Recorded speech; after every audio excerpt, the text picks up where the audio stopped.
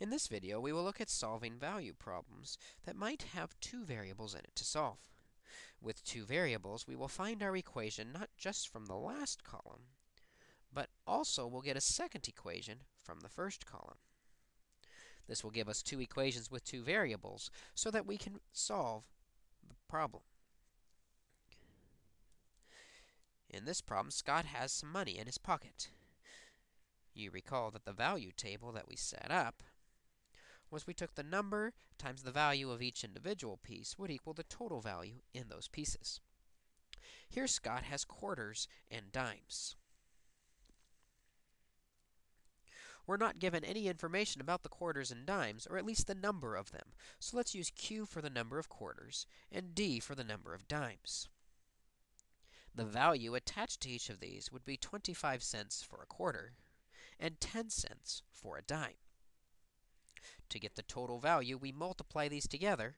Quarters times 25 is 25 quarters. Dimes times 10 is 10 dimes. Whoops. 10 dimes. We're also given some total information. The 215 is the total amount of money. Our money is found in the last column, where we put the 215 in cents to match the 10 and 25, which are also in cents.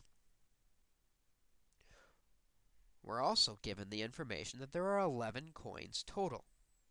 This is the number of coins. Number is the first column.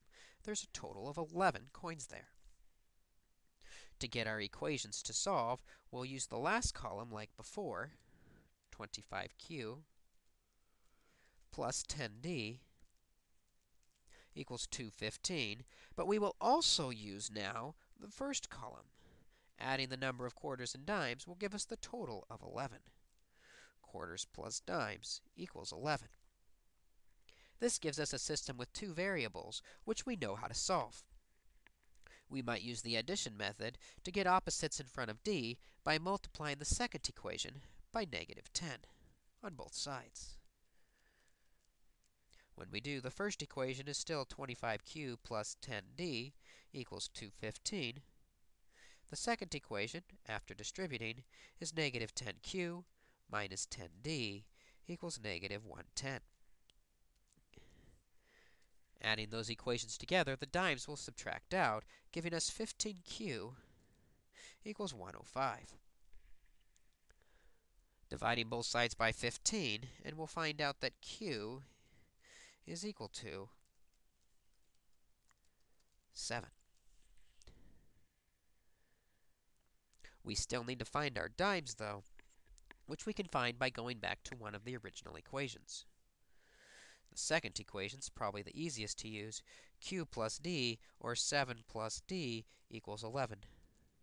Subtracting 7 from both sides, we find out that D, or the number of dimes, is equal to 4. We now have our solution. There are 7 quarters and 4 dimes.